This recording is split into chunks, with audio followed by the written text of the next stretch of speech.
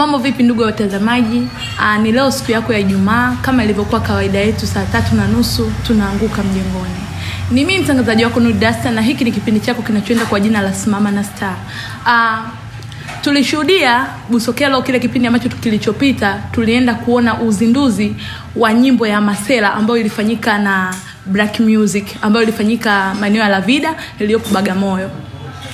Sisi kama SIMAMA NA STAR tumeona ni vyema tuje tukutane na Black Music na tujue historia yao kiundani zaidi. Kwa leo hapa niko na Black Music.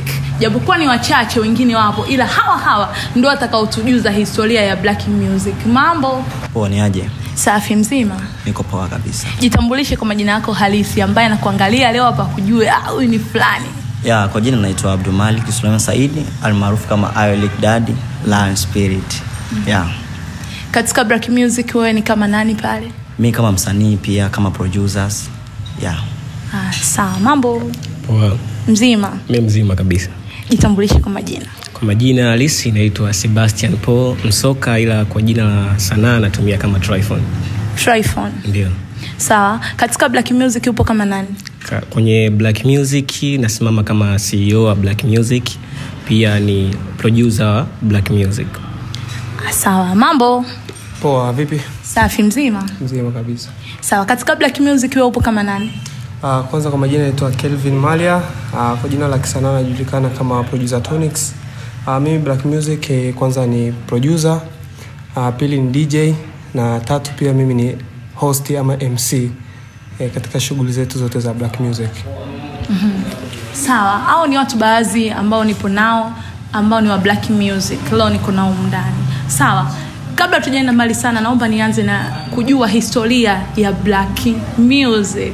Hivi ilikuwaje kwanza haraka mpaka ile jina la Black Music? Yaani mkoona kwamba ile jina la Black Music ndio linafaa na sio jina jingine lolote. Jina la Black Music mpaka tukaamua kujiita Black Music kwa sababu ile jina ukiangalia ni source yake ni muziki wa Afrika. Muziki wa Afrika. Na ukiangalia kama kundi la Black Music wote style tunazoimba ni muziki wa Afrika, ambayo ukiangalia kwenye genres za music zile kama Afro pop, ukiangalia kuna amapiano ni African music, ni African music. Ukiangalia genre nyingi za music ambazo tunafanya sisi ni music za Africa, ndio maana tukaamua tujiite Black Music. Kwa hapo mimi bado sijakupata vizuri. Kwanza muelezee mtazamaji hapa ambaye anatutazama kwamba unavyosema ni muziki ya Kiafrika, sisi tunajua ile ni muziki fulani hivi, yani ya kiasili sana, ndio tunavyosema kwamba ni muziki ya Kiafrika. Sasa nyinyi nyimbo yenu ambao inatikisa, inatamba, inaitwa Masela. Alafu kiangalia ile nyimbo ni ya mapiano, unaelewa Alafu ni nyimbo ya kuchangamka sana. Sasa unavyoniambia kwamba ni nyimbo ya Kiafrika, na ukiangalia source ya mapiano ni imetokea Afrika. Tunavyomaanisha ni African music, hatumaanishi sana nyimbo za asili, tunadeal na zile genres za music. Ukiangalia kuna Afrobeat ni Africa, ukiangalia hizo zuku ni Africa, ukiangalia south mapiano ni Africa. Ndio maana tumechanganya zile genres za music ambazo nyingi zina base ni Africa. Ndio maana tukaamua tujiite Black Music. Sawa ndugu yangu. Sawa, Black Music nyinyi kama nyinyi mlianza wangapi na sasa hivi mpo wangapi? Okay, Black Music sisi tulianza wawili, mimi na ndugu yangu hapo. Sisi ni wanafunzi wa chuo cha sanaa na utamaduni Bagamoyo. Mimi naimba na produce na ndugu yangu anaimba na produce. So kama chuo cha sanaa na utamaduni Bagamoyo kuna watu wanafani nyingi, kuna watu wa media, kuna madancers, umeona? Kuna madirector pia. So tukakaa ndugu yangu tukaorganize, kwa sababu mimi na ndugu yangu tulikuwa tumecreate studio yetu ndogo tu. Tunafanya production yetu wawili. Ndugu yangu ana produce, mimi naimba. So ile ikatupa, tukakaa tukasema tunaweza tukatengeneza crew kubwa kwa kutumia wanafunzi hawa wa chuo cha sanaa na utamaduni. Tukaweza kumpata mtu wa media ambaye anakuwa anatusupport katika kutushoot video zetu ambazo tunatoa. Tukapata madancers ambao wanaweza waka perform vizuri, tunaenda kufanya show. Tukapata watu pia wa graphic design kwa cover zetu za ngoma. So hivyo Black Music ndio tukapata crew kubwa, pia tukapata ma brother ambao ni manager zetu tunaita, lakini ni watu ambao wanatusimamia. Hatuna nguvu kubwa sana katika sanaa yetu au katika nafasi yetu ambayo tupo nayo, lakini tunamshukuru Mwenyezi Mungu sasa hivi mambo yanaenda vizuri, lakini tunahitaji supporting kubwa. Na pia tumezindua video yetu ya Masela juzi hapo tarehe 23.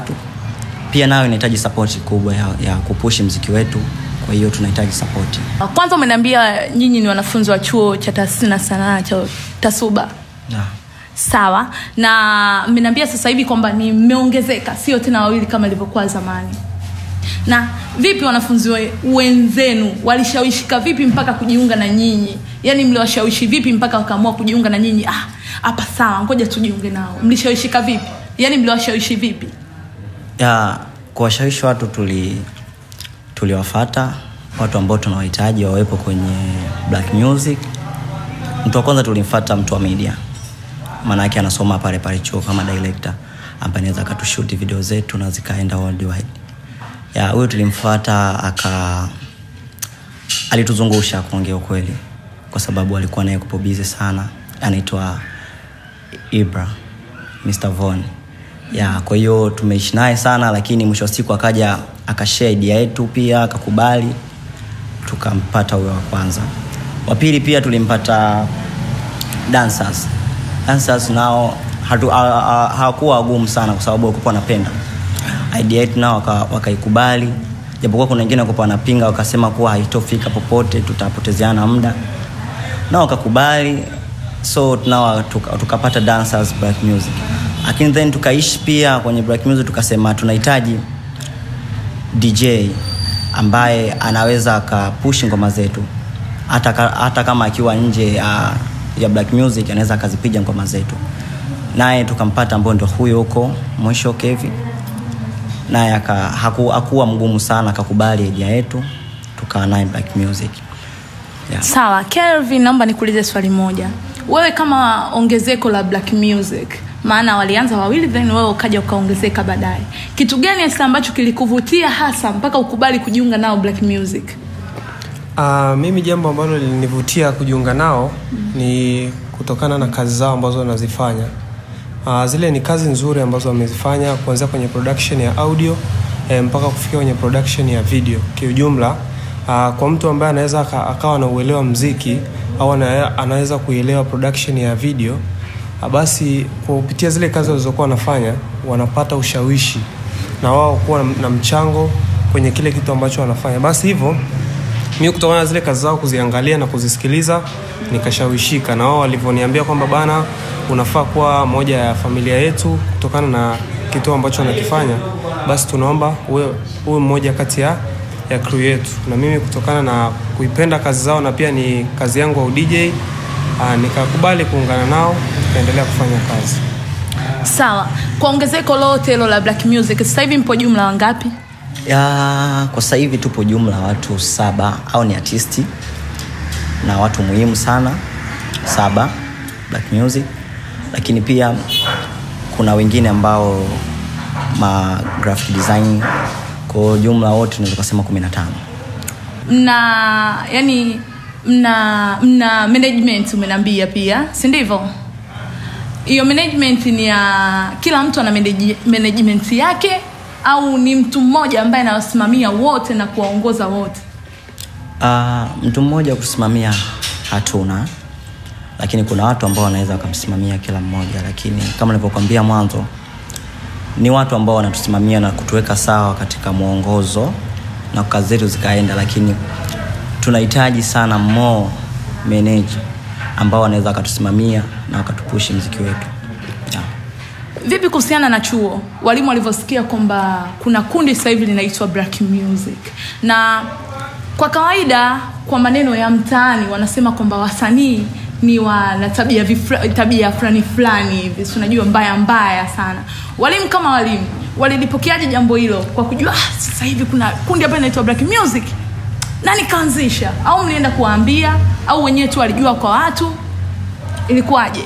Tulitamani kuambia, lakini tukasema hatuwezi kuambia kwa maneno, lazima tufanye kazi kwa bidii ili mradi watakapokuja kuona waseme kweli wanafunzi wamefanya kitu fulani. Na kweli sasa hivi wana appreciate sana, na pia na mimi naenda kuzindua EP yangu, so wametupa pia ukumbi, vifaa, so wametuamini Black Music ni kundi nzuri na sio baya.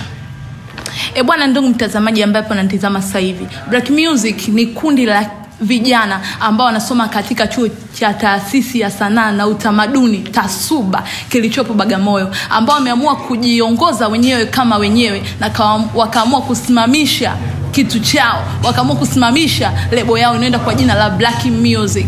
Pia wakaamua kuwashawishi hadi walimu sasa hivi wako pamoja na wao. Pia Ayo hapa anaenda kuzindua albamu yake, albamu EP. Anaenda kuzindua EP yake soon, na walimu pia wamekubaliana naye kwamba Black Music mpaka walimu shuleni wanawakubalia vitu ambavyo wanavyofanya, kwamba wanafanya kitu poa sana. Ni mara chache sana walimu mashuleni kukubali kwamba mwanafunzi anaimba Usino anaanza kuingia tena katika makundi ya kiuni. Hapana bwana. Bwana mimi kitu ambacho kilichonisukuma mpaka siku ya leo nikafika hapa na kuwatafuta Black Music ni kuhusiana na nyimbo yenu inayoenda kwa jina la Masela. Ni bonge moja la nyimbo, yani ni bonge moja ya nyimbo ambayo sasa hivi inafanya vizuri sana mtaani, kuanzia audio pia mpaka video. Yani na video fulani vya unyama kichizi yani. Hivi kwanza lile jina la Masela mlishashikana nini sasa mpaka mngesa baba hapa tukiita Masela itakuwa moto? Mlishashikana nini sana?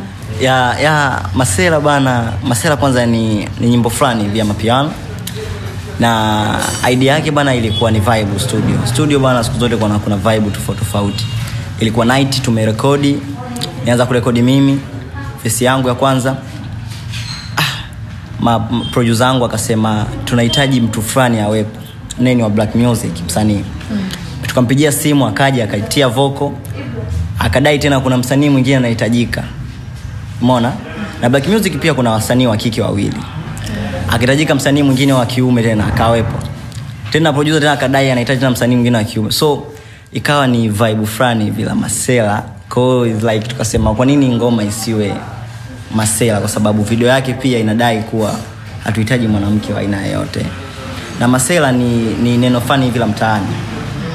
Ambao neno fani ambao linabeba maana nyingi sana. Inaweza kawa maana mbovu au maana nzuri, lakini sisi tumeongelea katika maana nzuri. Masela vibe, Masela tuna hustle, Masela tunapambana, na maanisha hivyo. Ndio nyimbo ambayo iko inaenda kwa contact hiyo hapo. Sawa, na vipi kuhusiana na video yake, mliitia dola ngapi? Maana ni video ya moto.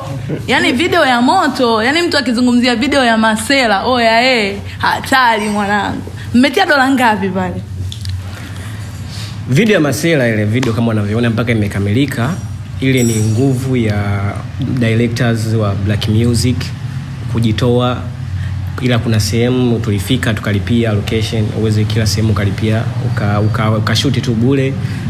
Kuna sehemu tulilipia $100, nakumbuka. Kuna sehemu tulilipia $100. Ila kuna sehemu wakatuona vijana wanania kweli wanapambana kujipushi, wakaturuhusu fanyeni kitu chenu.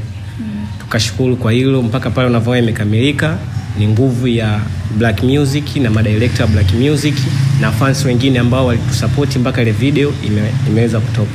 Sawa, kwa ukubwa ile ngoma kialakalaka imeishuti kwa siku ngapi? Bana, ile ngoma mpaka ilipofika pale ile video, watu wanavyoiona na ukali wake wote ile pale imegharibu takriban mwezi mzima mpaka kufika iliko pale. Kwa maana hiyo ilikuwa ni kazi nzito, sio kazi ya kusema ni rahisi yani. Ilikuwa ni kazi nzito, madirector yetu wamehustle sana. Pia na sisi familia ya Black Music tumeunganika kwa pamoja kwa ajili ya kusaidiana na wale madirector katika kufanya ile kazi kuwa kama ilivyokuwa pale. Na unaona kiukweli raia wameipokea kwa nguvu kubwa. Na wamesema ni moja kati ya video ambayo inatakiwa ipate tunzo. Yaani tunzo za muziki bora, video bora. Ni kali sana, video kali sana. Katika maisha ukitaka ufanikiwe katika kitu chako, tia muda. Tia muda utafanikiwa. Umeona video ya Masela imetumia mwezi mmoja kushutiwa na watu wameishuti kishida, si ndio? Sana. Imeshutiwa kwa tabu yani mpaka legoma limesimama. Na ukiliangalia sio goma la kitoto, yani ni nyimbo hasa katika nyimbo. Kiukweli hata mimi mwenyewe nikiambiwa nichague nyimbo ambayo itaweza kushinda katika mwaka huu kwenye tuzo, naweza nikaichagua ile kwa sababu ina video kali wanangu. Sure. Ongeleni sana. Asante sana. Tunashukuru sana. Sawa. Kitu kingine ambacho nahitaji kujua kwenu. Nyi Black Music ka Black Music mmepambana, mmetoa nyimbo kali kama ile. Ni changamoto gani hasa ambazo mnazozipata? Changamoto gani hasa ambazo mnazozipitia nyi Black Music ka Black Music? Changamoto zipo nyingi ambazo tunazipata. Changamoto ya kwanza, management nzuri. Tunahitaji watu ambao wanataka tusupport kufikisha muziki wetu mbali. Kingine tuna studio ya production, lakini hatuna vile vifaa ambavyo vinaweza vikatoa sound nzuri, japokuwa tunafanya kwa sababu wote wana sanaa.